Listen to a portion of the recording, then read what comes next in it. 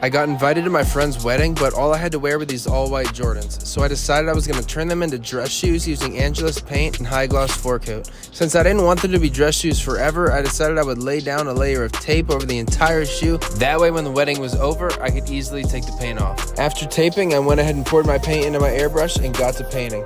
I did 4 coats, making sure not to lay the paint on too thick and allowing ample dry time in between each coat. After painting, I applied 2 nice thick coats of Angela's forecoat, laying it on about as thick as I could without getting any drips. Then I took them out into the sun to see how they were looking, and they were shining. It was at this point I realized I had covered up all the lace holes, so I cut the tape off the back, poked a hole through, and put some nice dress laces on them. Then I threw them on my feet and figured I'd do a little test run around the office, so I was showing them off, people were taking pictures. I honestly think everybody liked them, and they're gonna look great at the wedding. And just like I planned, they were totally reversible.